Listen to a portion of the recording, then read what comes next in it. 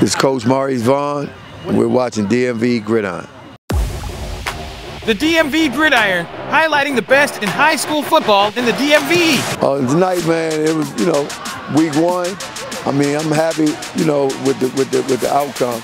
We ran into a little period where we got a little unraveled, but the kids, man, came back, man, and played some tough physical football, man, and made plays. Our defense, man, they fly around, they get at the ball.